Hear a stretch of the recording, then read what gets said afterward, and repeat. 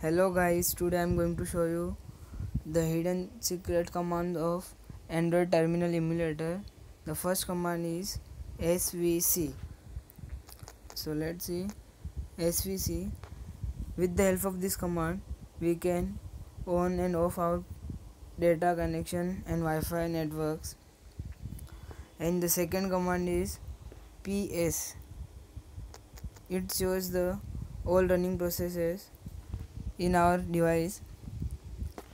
You can see here the all processes are listed here: Android apps, Nexus launcher, and messaging, and Holo launcher. And the third command is dump system. The dump system is stop the all our it is stop the all our processes which are running in our device, and it is list our process also here. And the fourth command is get prop. Let's see, get prop. This command is shows the full information about our device, which is on and off. It is showing like true and false, and then which processes are running and which are stopped. You can see here these are on voice calls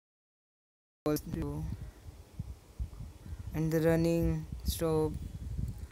And the last command is df. This command is really so good. This command shows the all storage which are capable by our device. I am using Moto G4 device, so it shows storage emulated.